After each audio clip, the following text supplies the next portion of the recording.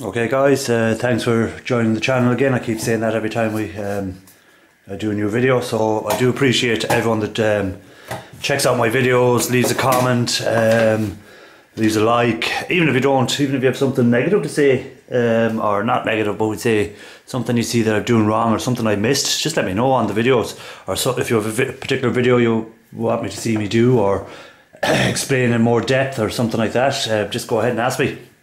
So at the moment I have a few videos that I'm working on with the refining of the gold, say from gold fingers and stuff like that. So them videos take a bit longer to do because you have to go through so many processes.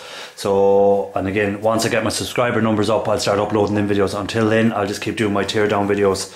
I want to get more subscribers for when I'm doing the gold recovery actually from it. So at the moment I'm just doing teardowns of where I get my materials, what I keep for gold recovery. So for today's video I'm going to be working on network switches. So I've just got two little network switches here that I'm going to take apart, and we'll have a look inside them and see what type of boards they have, what gold is on them, silvers, is there anything worth keeping, stuff like that on it. So please subscribe to the channel. If you're watching this video and you're not a subscriber, please subscribe to it. I really appreciate it when people subscribe to the channel. And again, if you have a channel yourself doing this kind of thing, I'll subscribe back. Just leave a comment with your channel name on mine and I'll subscribe. I'll even give you a shout out so that a few of the people that are on my channel might subscribe to your channel as well. So we'll just help each other out, try and get subscribers, stuff like that. So first off, I'm just going to remove all the screws from this. So again, I just see a few screws here in the back, so I'll remove the screws from here, I'll remove the screws there, I'll have a look under these to see if there's any screws. Sometimes there can be hidden screws under here. There isn't on this one. Again, there could be a hidden screw underneath here, so just have a look for any of them. So I'll remove the screws for both of these. Once I've removed the screws, we'll come back, because no point wasting the video time just removing screws when watching me removing screws. So I'll pause the video there and we'll come back and when the screws are removed. Okay, so I've removed the screws here now on this, and we'll go on to the next stage to see what we can find in here that I can use for gold recovery at a later stage. So this seems to be fairly straightforward. Seems the top just slides off it on this one. Okay, so top slides off it. I see a little board in there already.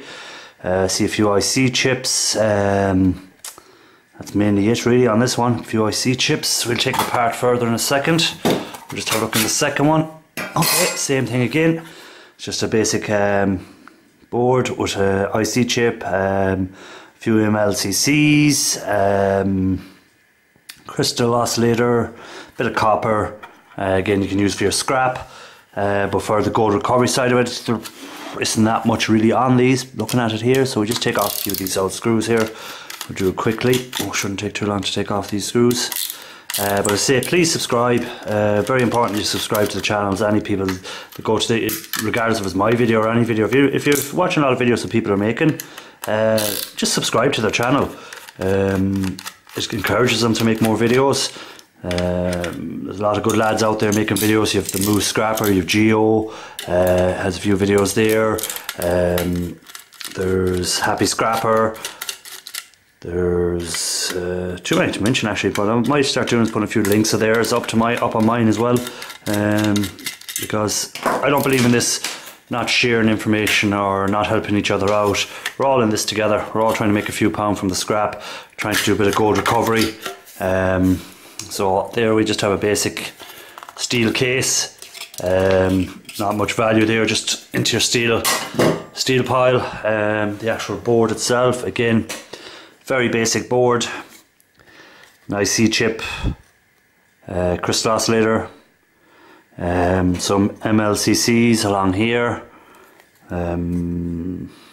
Underneath here is copper. There'll be little copper. When you break that open, there's copper inside of that usually. And here on this side then we have pins, which will be the little connectors, will have gold plating on them. So not a lot to these boards. This will be a short enough video actually looking at it here now, because there's not much to it. So all I'll be really taking off this board in the future when I'll put these with the rest of my boards for further breakdown. And As you can see on some of the videos already, I'll show you how I get the IC chips off, how I get the MLCCs, all that sort of stuff off them. So if you want to see how I do that, just have a look back in a few of my videos. Again, if you're subscribed to the channel, the videos will come up automatically whenever I put a new video up. For you, you'll get a notification that I have a new video on gold recovery or whatever it is. So like this one now will just be on these little network switches. What items are suitable for gold recovery? Is there much value to it? Is there much in here? And to be honest, there isn't much in these at all. This is going to be the exact same as that last one. If I can find the hidden screw somewhere. There's definitely a screw hiding somewhere inside of here. I'll just get a knife and I'll be back in a second.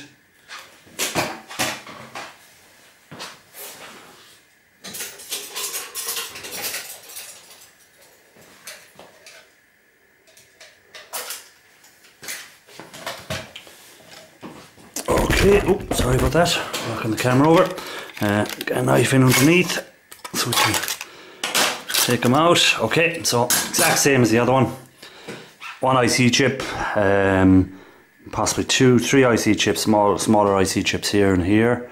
So you have your smaller IC chips here and here, larger IC here, crystal oscillator here. Again, some copper for into your copper.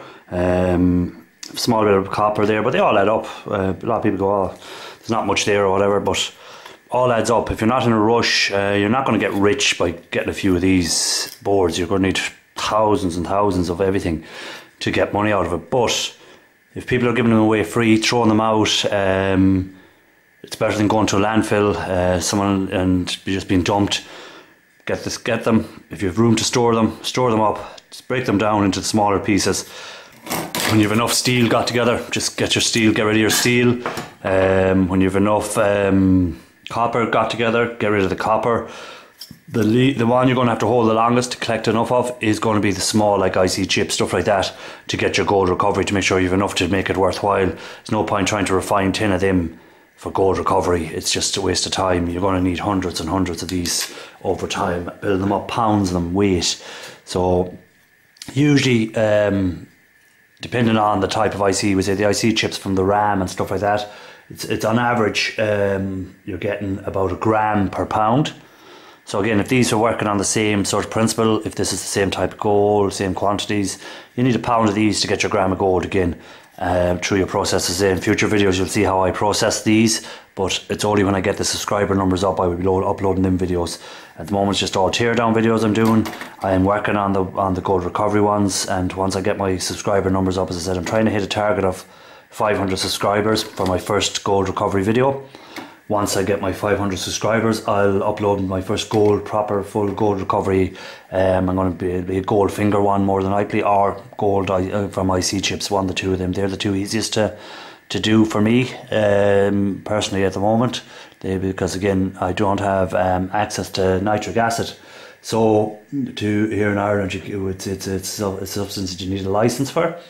So I'll just be working with HCl, bleach, poor man's nitric, sulfuric acid, stuff like that is all I have access to. So for me to do them videos, I have to pick and choose what gold recovery and what methods I'll be using. So again, for anyone that hasn't got access to nitric, my videos will be that sort of video, so it should help anyone out again who doesn't have access, have a source of nitric acid.